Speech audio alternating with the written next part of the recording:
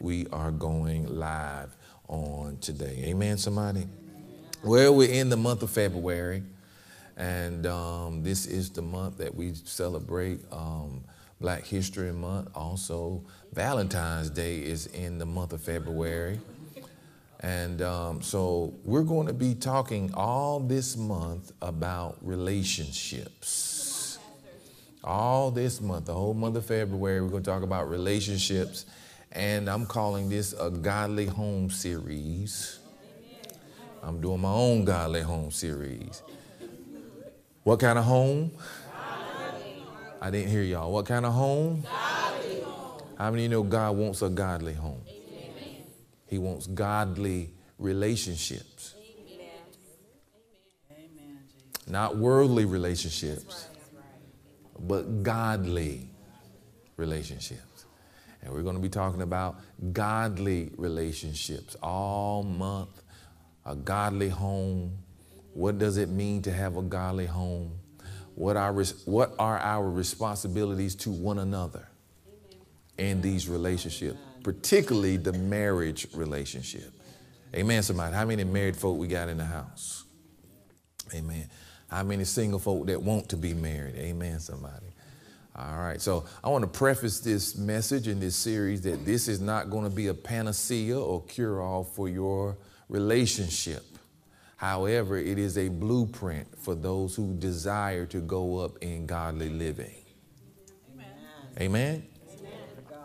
Hallelujah. So also we have to read what we're going to read and what we're going to share. It has to be a balance in your hearing. Okay. I'm not trying to start a doctrine or be or dogmatic, because everybody's situation is different. However, the word of God does not change.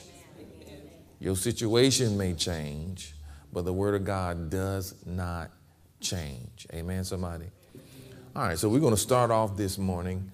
Again, our title is Godly Home or Godly Relationships. And today, our subtopic is going to be how to deal with tension in the home. How to deal with tension in the home. And I'm going to start off in the book of Titus in the New Testament. How many know that there is a book called Titus? We don't reference Titus too much, but we're going to reference Titus today. Amen. Now, they are two books in the Bible that we refer to as pastoral books or pastoral epistles. Paul writes this letter to two of his sons in the gospel concerning the church. Concerning the church. Somebody say good doctrine. Good doctrine. Good doctrine. So in Titus chapter 2, verses 1 through 5, I'm going to read you this in the New English translation. I need you all to pay attention. All right? Because I think this is serious, and we're going to treat it as such, and we're going to be blessed by the word. But Titus chapter 2, verses 1 through 5, are you there yet? It should be on the screen for those of you who don't have your Bible. But it says, but as for you, communicate the behavior that goes with sound teaching. One translation says sound doctrine. Somebody say sound doctrine. Older men are to be temperate, dignified, self-controlled, sound in faith, in love, and endurance. Verse 3 says, older women likewise are to exhibit behavior fitting for those who are holy, not slandering, not slaves to drinking. Is that what it said? Excessive drinking. But teaching what is what? Good. Teaching what is good. There should not be one woman in the house who is a sloppy drunk. Amen, Amen somebody. Amen. If we stand with the word, right? It says, but teaching what is good. Verse 4 says, in this way, they will train the younger women to love their husbands, to love their children, to be self-controlled, pure, fulfilling their duties at home, kind, being subject to their own husbands, so that the message of God may not be discredited. So that the message of God, or the gospel, the word of God, shall not be discredited. Now, Sarah, can you put verse 4 in the King James Version? The King James Version. Verse 4 in the King James Version. Notice what it says in verse 4. We'll wait till she get it up. Hallelujah. So y'all already know this is going to be tight.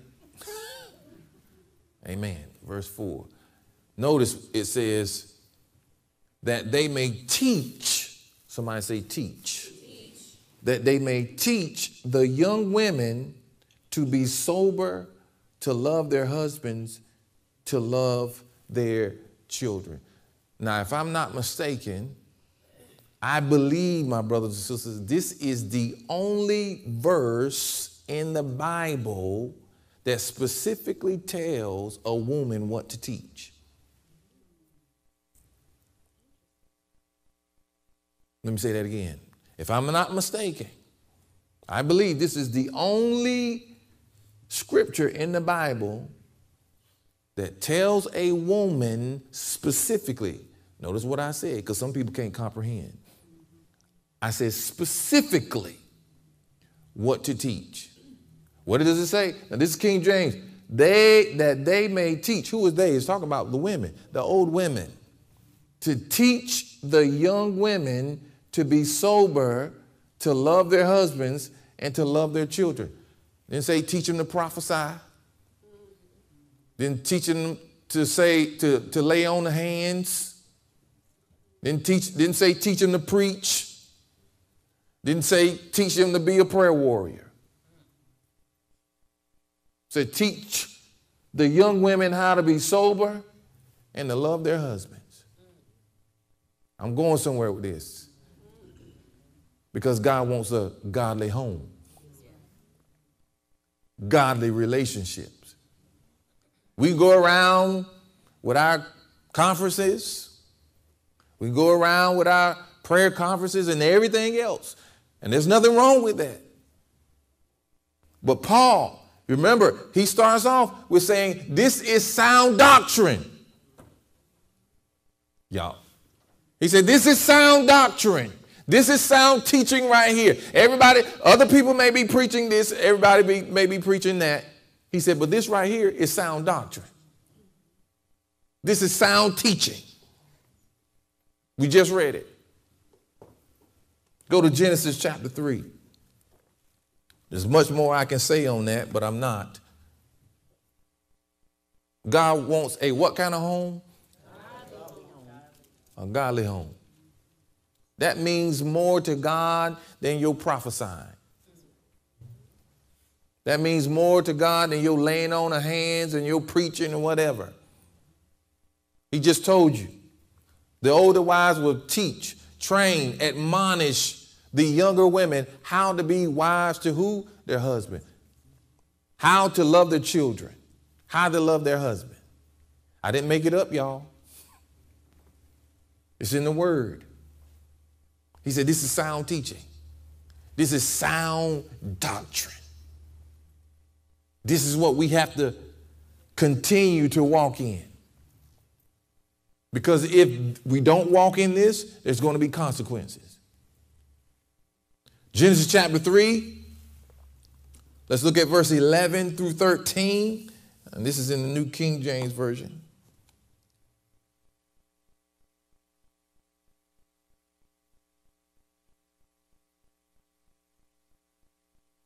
See, this, I'm going to tell you what the talk show hosts are not going to tell you. I'm going to tell you what The View is not going to tell you. And Dr. Phil. and Judge Judy and all these podcast hosts, I'm going to tell you what they're not going to tell you. I'm going to tell you what the magazines are not going to tell you. Because they want you to make relationships seem so attractive. But the Bible's going to tell us the truth. And you should hear it from your pastor. Amen, somebody. Amen. Genesis chapter 3, verses 11 through 13, it says, and he said, this is God speaking, who told you that you were naked? Of course, we're going back to the beginning, the garden. He says, he's talking to Adam and Eve, right? He says, have you eaten from the tree of which I commanded you that you should not eat? Then the man said, the woman whom you gave to be with me, she gave me of the tree, and I ate. Verse 13 says, and the Lord God said to the woman, what is it that you have done? The woman said, the serpent deceived me, and I ate. Here, God is coming on the scene. Adam and Eve had done something that they were not supposed to do. And who does God address first? The man. He said, what have you done?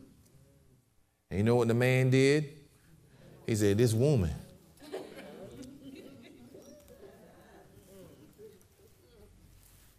Now, here's the thing, ladies and gentlemen. I know how you see it, but it wasn't like how you see it. See, Adam and God had a relationship. So what is really going on is God is asking Adam a question as if you're the blame. Now, watch this. But Adam is redirecting something back to God. You have to take responsibility too. Oh, y'all missed that. You have to take responsibility to God. Now, you notice the next conversation is with the woman after Adam did a redress. Then God deals with the woman. Oh, y'all missed that. Verse 13, the Lord God said to the woman, what is this you have done? And the woman said, of course, the serpent deceived me, and I ate. Now, we know in the New Testament we have some type of clarity because the scripture says that Eve was deceived, but Adam sinned. Oh, y'all. Eve was deceived, but Adam missed the mark. What you say? Somebody say tension. Go to Genesis chapter 3, that same chapter. Look at verse 16 through 17, but this time I'm going to read it in the New English translation because I want to bring clarity.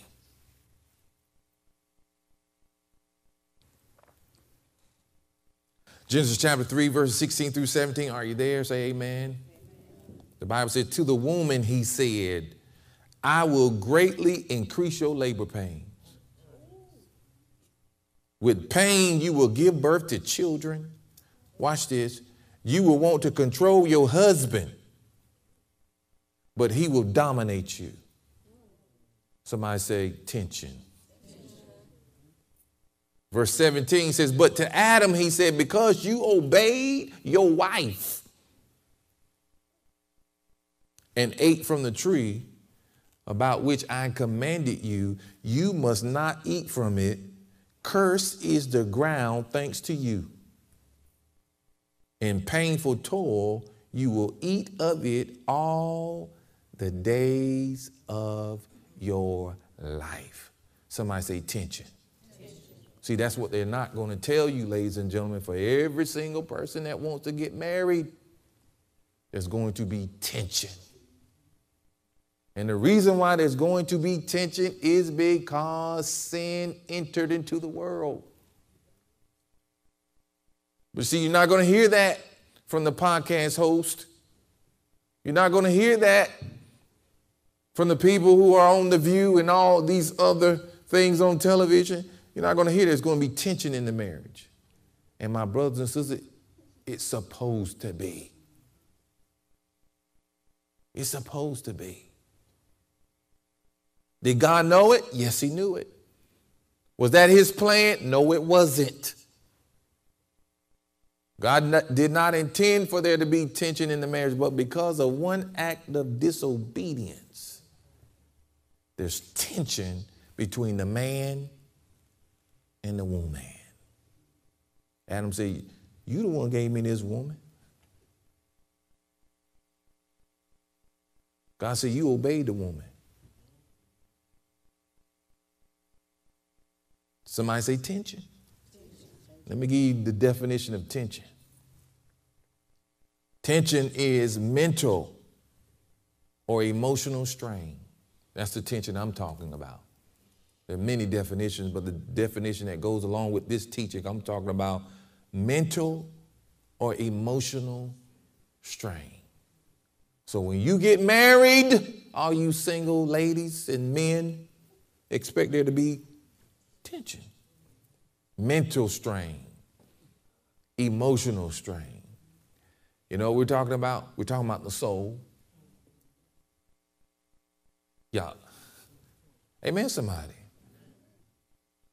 When you get counseling, did the preacher tell you that? Did the person who was marrying you, did they tell you that? Did your mother tell you that? Did your father tell you that? Did they tell you it's going to be tension? You know, before my wife and I got married, our last session with the pastor in our premarital counselor session, before we walked out the door, you know what he told us? He said, listen, marriage is all about dying. He said, don't get married if you're not willing to die. No, he wasn't talking about a physical death. He was talking about dying to yourself. The Apostle Paul said, I reckon myself to be dead. He said, I die what? Daily. Don't get married if you're not willing to die. Charm is deceptive. Beauty is fleeting. But a woman that fears the Lord is to be praised. You're not willing to die. Forget how cute they look now, how handsome they look now. There's going to be tension in your marriage. Oh, it's not going to be like you want it to be all the time, especially if one of you all are not willing to die. That is true. Somebody got to die. Let me give you a sentence of tension. I like this. I found this on the internet. A mind that is affected by stress or tension cannot think as clearly. A mind that is affected by stress or tension cannot think as clearly. So because of sin, the fall of man, a marriage will have tension. Now, it might. Somebody say it will. It will have tension. All the married folk can testify. Amen, somebody. You're going to have tension. Amen, somebody.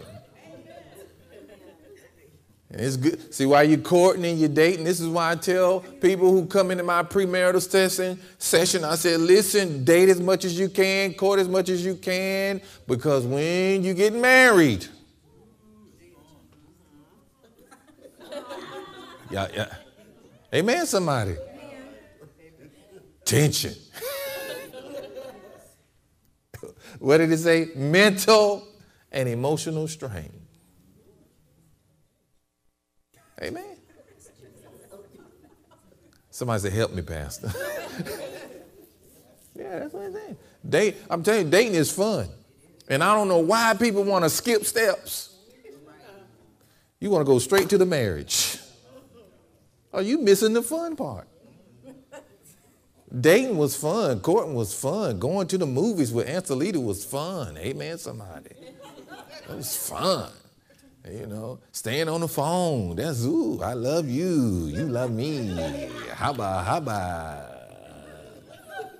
Let's cuddle. That was fun. That was the fun part. And you don't even know it. And this is why you should never wish your life away. Amen. You say, well, Pastor, how do I wish my life away? By always trying to live in the future and not living in the present.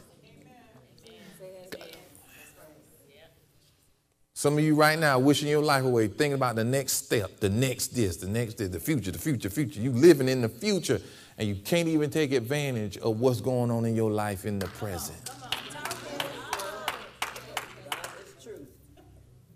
And you so rushed to have it, you know, and I hate to keep saying this, but he was such a good pastor. My pastor would say this: the path to the prize is sometimes greater than the prize itself. The path to the prize. Because you know, when you get it, you're like, man, I thought this would be more gratifying. I thought I'd be more satisfied than this. And you didn't even understand it was the path that you were on. The relationships that you built. The experiences that you went through.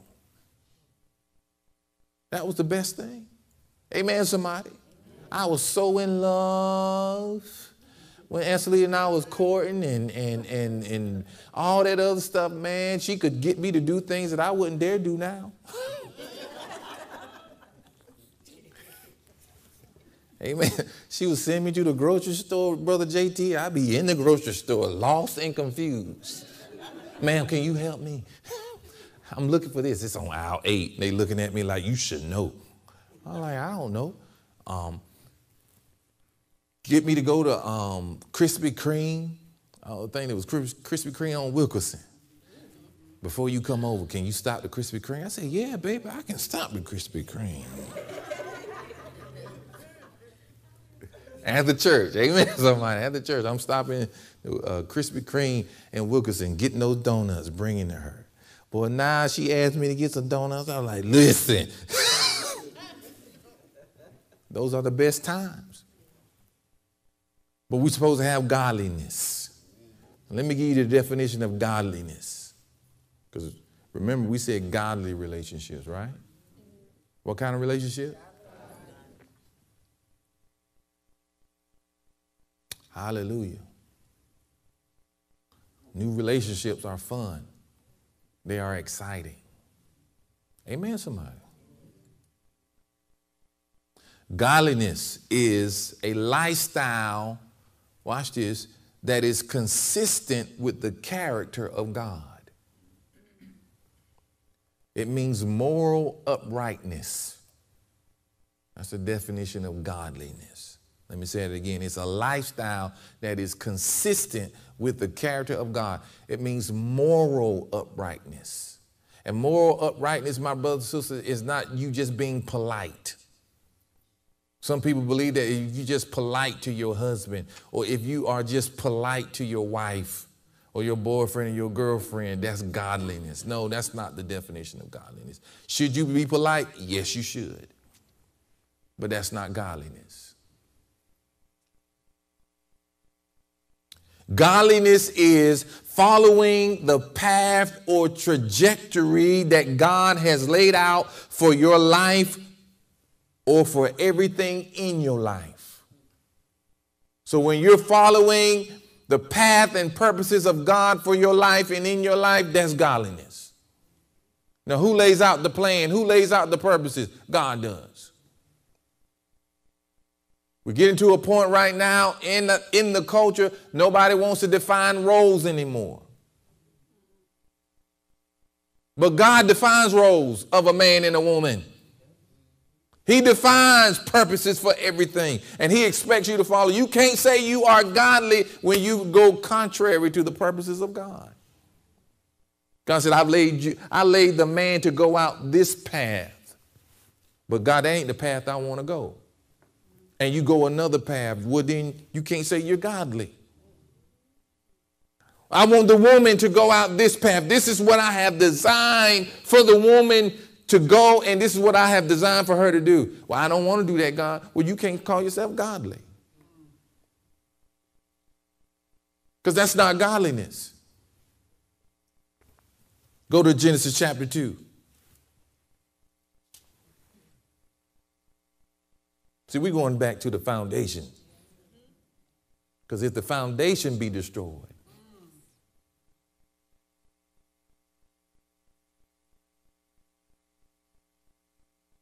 the Bible says in Genesis chapter 2, verse 23, verses 25. The New English Translation says, are y'all there? Said, then the man said, this one at last is bone of my bones and flesh of what? My flesh. This one will be called woman. Now, who called a woman? Adam did. God didn't call a woman. God called everybody man. Adam said, this right here, because she is bone of my bone and flesh of my flesh, I'm calling her woman. For she was taken out of man. Verse 24 said, that is why a man leaves his father and mother and unites with his wife. And they become a new family. See, that's why I want to read it in the New English Translation. They become a what? A new family. Verse 25 says, the man and his wife were both naked, but they were not ashamed. And that's why I said, man, it seemed like everything was bliss in the garden between the man and the woman. Then all of a sudden, sin came, and then there was tension. Tension. See, I've laid out the protocol. I've laid out the blueprint. A man is supposed to leave his mother and father and cling to his wife. That's godliness.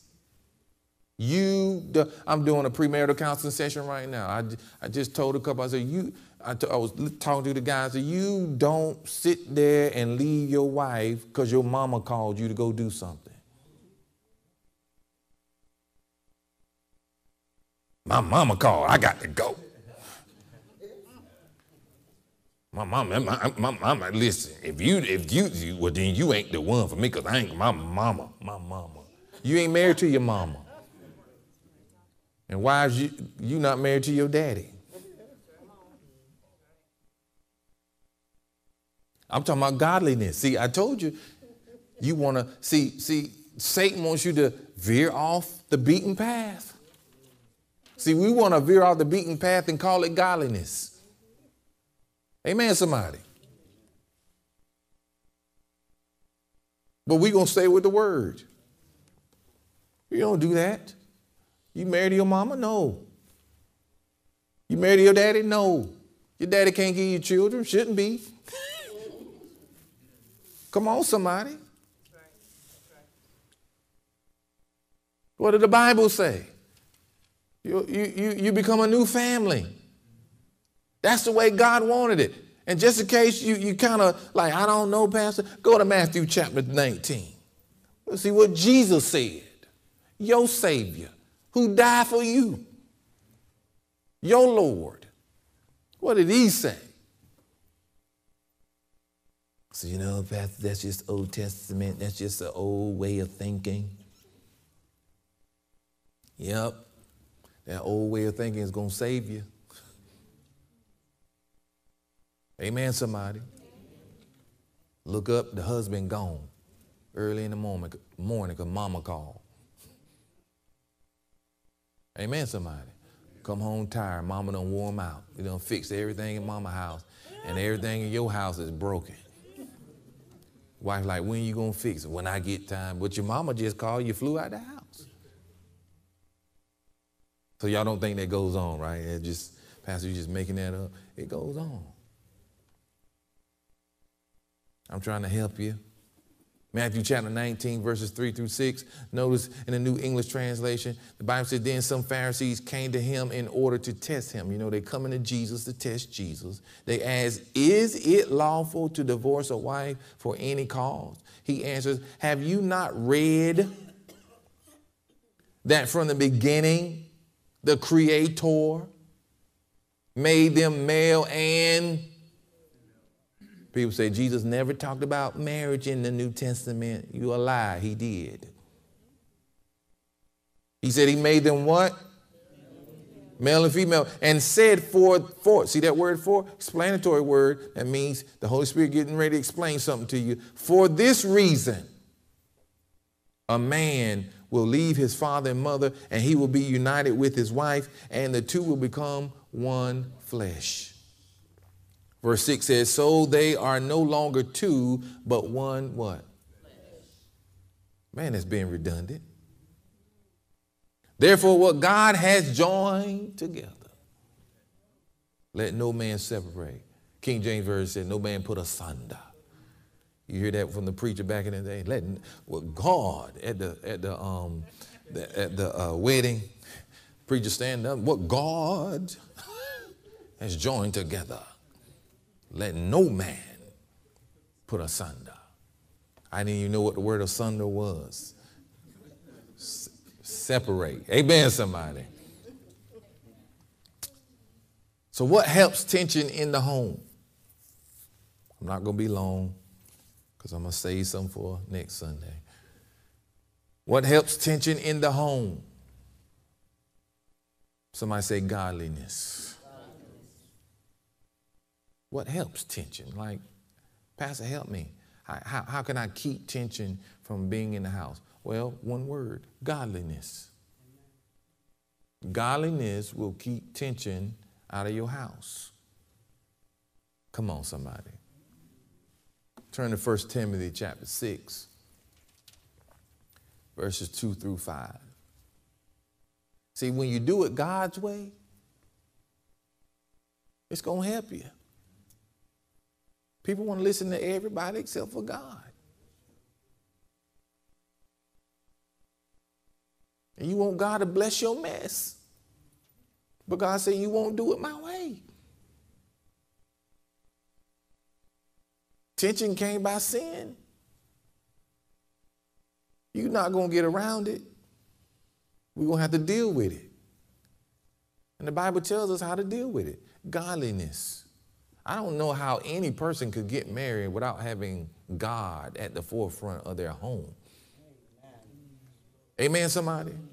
You know, I told y'all last week about the story how, Anselita and I, we almost got an annulment. So if we got an annulment, so it had to be early on in the marriage because you can't get an annulment after 6 months, I think. Amen, somebody? And I said, because she didn't have no socks on.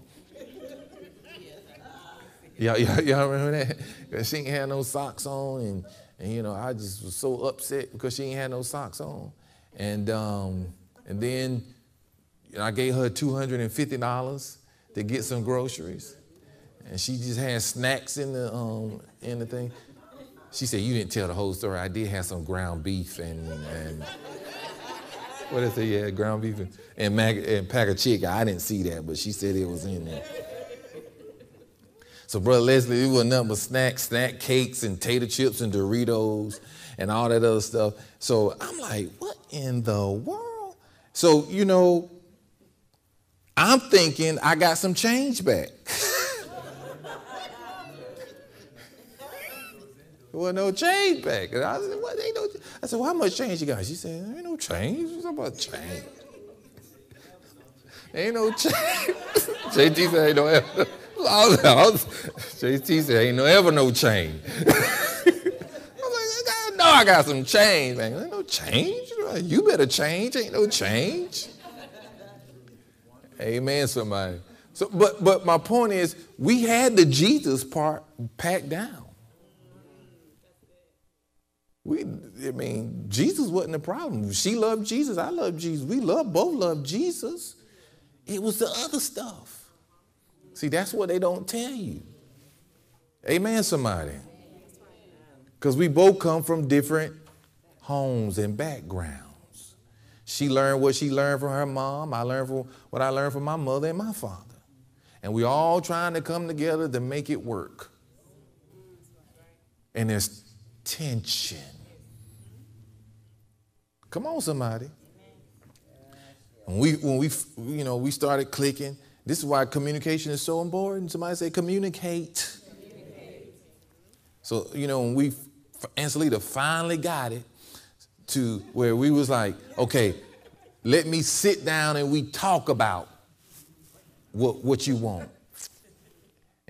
Because, in my family, where I grew up in Duplin County, we sipped Kool-Aid. Anybody know? Somebody? We was a Kool-Aid family. Amen. I make Kool-Aid for my family. Da-da-da-da-da-da-da. I make picture at the picture. Y'all don't remember that? Anyway, my wife and them didn't drink Kool-Aid. Amen, somebody. Wasn't no Kool-Aid. She said, you want Kool-Aid? I said, yeah, I need some Kool-Aid in the house. So she would go to the grocery store and get Kool-Aid. But because there's tension in the family, she didn't even bring the right Kool-Aid home. Amen, somebody. You got to have at least grape and strawberry. Where all my country people at? What the great Kool-Aid? What the strawberry? Amen, somebody. Chris, you know what I'm talking about. See, y'all, you city folk, y'all don't. And then I said, baby, you know what else I want? She said, what you want? I said, this picture ain't going to do it. I need a clear picture because I want to open up the refrigerator and see the Kool-Aid in the picture. Somebody say grace. Grace. Somebody, yeah, I think I'll be married to pastor. No, you can't. Somebody say grace. You have a grace for whoever you're supposed to be married with. Tension. But my wife got me that clear Kool-Aid picture, though. And she got the big one, too. And just stirred it up. And we got the Kool-Aid. Amen, somebody? And then she just winged me off the Kool-Aid. Glory be to God. We don't drink Kool-Aid in the house no more. Somebody say tension. Tension. But we had the Jesus part packed. We didn't have, that was what saved us. Because some people will break up because of the little stuff. How many of you been in an argument and then later on you don't even know what you were arguing about? What were we arguing about? I don't even know. Tension.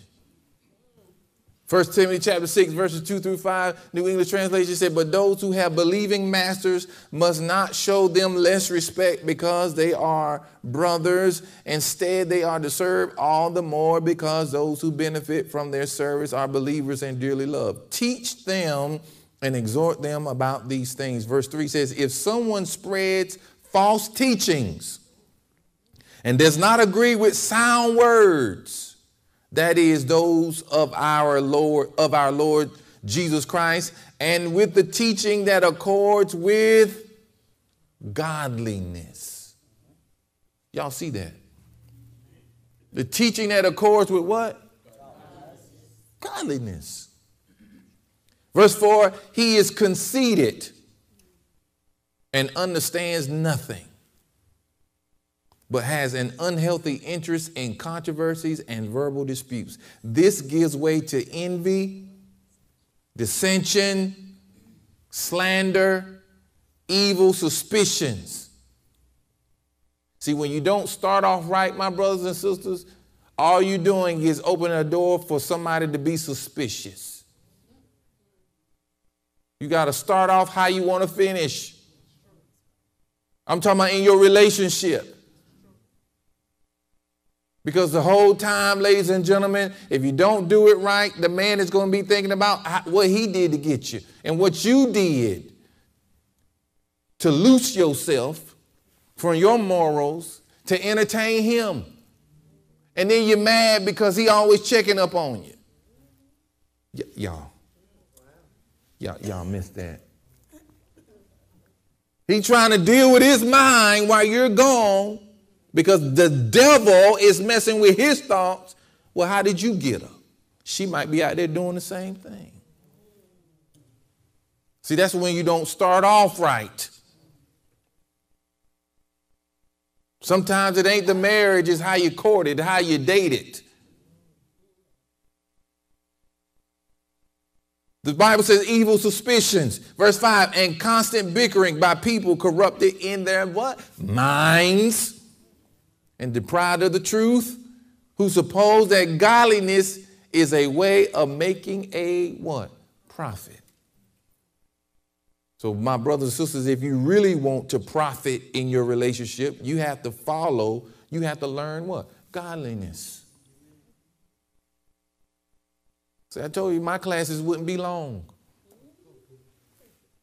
My classes out, these conferences, mine wouldn't be long. I can just tell you what I need to tell you in an hour. You know what your problem is? You don't stick to godliness. You got your way, he got his way. And those ways are not God's ways. You on this path, they on this path. And you're competing against one another. You know, one of the three areas of conflict. There's three main areas of conflict. You know, one of the areas of conflict, the reason why people have conflict, especially in homes, is because of differing values. That is true. Values. Your values are not my values. You know where we learn values? Growing up. Come on, somebody. Amen. And then you want to be unequally yoked with somebody who don't have your values. And you say, it'll work. It'll work. Listen, we're going to be the exception. We don't need to go to pastor for premarital counseling session. I don't need no man telling me what to do. We going to work because we in love. Because we in love. We going to be the difference makers. We the power couple. Fight the power. Amen, somebody. I told you, opposites attract, but they don't what? They don't last. Amen, somebody. You got to get your roughneck and learn the hard way. Amen, somebody. And then, again, you want somebody else's emergency to be your urgency. Yes, go ahead. Or they want their emergency to be your urgency. But your emergency ain't going to be my urgency. Especially when you don't do it the right way. So all that has let me know is no matter what situation you're in, you're gonna have issues because you don't know how to follow instructions.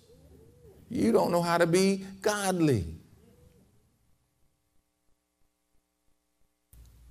Go to 1 Peter. This is my last scripture. We're going to close. Anybody want to profit in their relationship? Anybody want to get ahead? Amen, somebody. God wants what? Godly homes. What kind of homes? Godly homes. Godly home. Godly relationship. I want relationships to stay together. Do you know over 56% of Christian marriages end up in divorce? That is true. Do you know over 70% of marriages today, the couple has lived together before they got married? And you know, y'all sit up here and y'all laugh at me and Ansalita because we sitting there talking about the socks and the Kool-Aid. But you know what? My wife and I didn't live together before we got married. And we didn't have sex. So the whole year, the first year, we getting a chance to know each other, how to live and cohabitate with each other. Oh, y'all. Yeah. That's why we needed Jesus. What you say? Y'all can look at her, I ain't lying. She'll let you know if I was lying. We didn't live together. Amen, somebody. We did. I went over to her apartment every now and then, and, you know, but that doesn't do it justice when you live together. Yeah, what? Amen, somebody? I remember telling my aunt, I said, I don't know if this is going to work. And because Angelita, boy, she just neat, just clean. Like, I go over her apartment, ain't even no footprints in the carpet. I mean, there ain't even no footprints. I'm walking like this. There ain't no water in the sink. At least you come to my apartment, there's water in the sink. It might be a couple of dishes, but her thing, man, it was just like, oh my goodness, man. And then when we got married, she got me all organized. I threw away my wire, and I threw away my wire hangers before we got married, and I elevated to the plastic hangers. I thought I was doing something. I had green and burgundy. Come on, somebody. Anybody? I thought I went to Walmart. Plastic hangers. When I got married, my wife got rid of all my plastic hangers. I was like, what you doing? She said, no, you going to have wood hangers. What you say? And then when she finally hung my stuff up, I said, okay. Then she color coordinated my stuff. Hey, man, I had my red shirts and all that other stuff. And then like my winter stuff, she would put them away. When the summertime came, and then when the summertime came, I said, wow, this how this gonna work. I said, I can deal with this. Amen, somebody. I said, compliment. She complimented me. I complimented her. Amen, somebody. You got to make it work. You got to find a way. Amen. Somebody say godliness. What I say? 1 Peter 3, 1 through 7. The Bible says in the same way, wives, be subject to your what? Your own husband. Didn't say somebody else's husband. Say your own husbands. You get your own. Amen, somebody. And leave that other person's husband alone. Amen. So then even if some are disobedient to the word, they will be won over without a word by the way you what? Live. That's how you win your husbands over. That's how you win your wives over. By the way you live. And I ain't talking about you just being polite. And it goes on to say in verse 2, when they see your pure and reverent conduct. See, some of you're not allowing God to change your spouse because you dirty and nasty. Your temper, your mouth, you always got something to say. You always going to get the last word. You're not going to let God move through you by you keeping your mouth shut. But I'm telling you what the word says. Verse 3 says, let your beauty not be external, the braiding of hair and the wearing of gold jewelry or fine clothes, but the inner person of the heart, the lasting beauty of a gentle and tranquil spirit, which is precious in God's sight. That's what God likes. Dolce & Gabbana, Louis Vuitton, that don't move God. Gucci, that don't move God. You know what move God? Your temperament, your conduct, your behavior, your attitude towards the things of God. And treating one another right. That's precious to God. Verse 5 said, for in the same way, the holy women who hoped in God long ago adorned themselves by being subject, what? To their husbands. Then give you an example. Like Sarah, who obeyed Abraham, calling him Lord. King James Version says master. You know why she can call him Lord? You know why she could call him master? Because Abraham gave his wife something to submit to. Abraham proved that he could hear from God. When Sarah got up every morning and she turned around, she didn't have to do things that other women do because she had a servant. But y'all ain't. She walked out of the tent, ladies and gentlemen. She looked around. Abraham had servants. He had cattle. He had donkeys. He had silver. He had gold. And she knew that he didn't get it by himself. Because she knew where he was before she married him. She knew his situation. And she said, man, God has multiplied my husband. God has blessed my husband. Who couldn't help but to submit to somebody like that? Watch this. Who can hear from God? That's what you need to be attracted to. Somebody who can hear from God. Who can move with the cloud, who got their ear towards the ground. God said we got to do it this way. And put your foot down. Say, we're not going. We can't go over there. We can't be where everybody is and laugh at everybody's jokes. You got to have a man in your life who hears from God. This is where we're going. This is where God told me to go. I done took Ansalita a lot of places. I moved her. I'm talking about moved her a lot of places because I said, this is what God said. Inconvenienced her a lot. But she went with me. Y'all ain't saying nothing. See, the world will tell you to be attracted to the wrong thing. Be attracted to his E-Class. Be attracted to his Tesla truck. That's what it tells you to be attracted to. But no, what you should be attracted to, ladies, is someone who can hear from God. Abraham said, Sarah said, I don't mind submitting to my husband. Why? Because he hear God.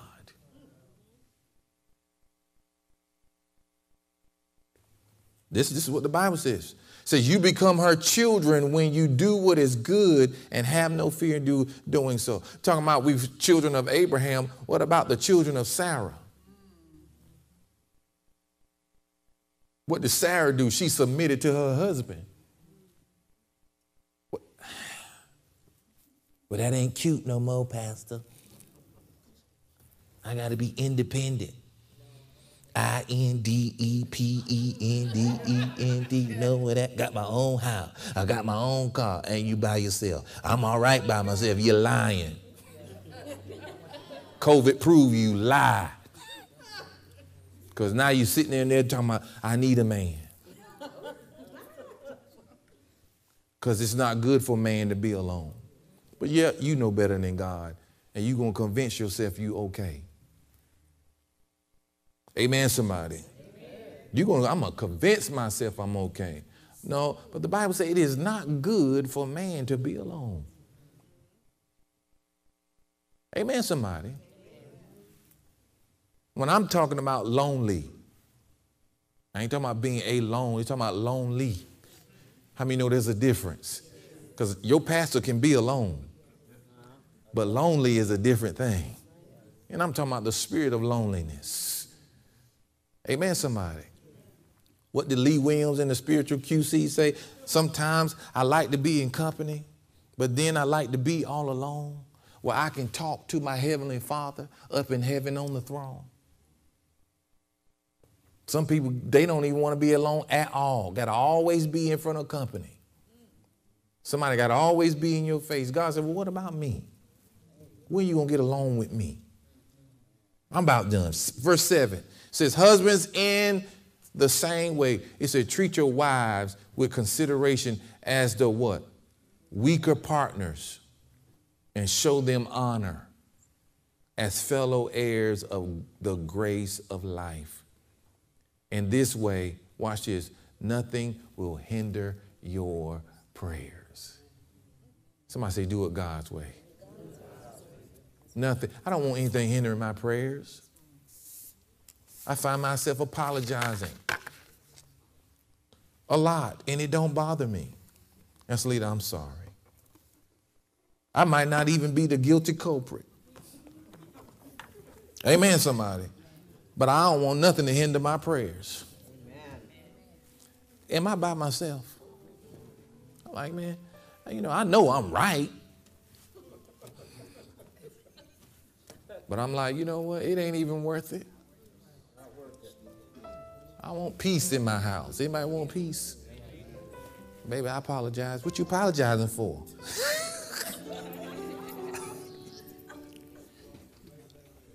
What you apologizing for? Then you had to think about that thing. Like, what am I apologizing for? Oh, she said, no. She said, you okay? You all right? I said, I know, but I just feel like I need to apologize. Because I don't want my prayers to be hindered. Amen, somebody. I want prosperity to continue to flow in my house. Amen, somebody. So it means a lot to me what she thinks. It means a lot what she thinks. Stand to your feet. I don't just disregard her feelings and what she thinks. Amen, somebody. I'm always like, baby, what you think about this? What you think about that? You like this? You like that? What you think about this house? I don't want that house. And I'm like, oh my gosh. But if you like it, then it'll be okay. I'm like, no. You like this car?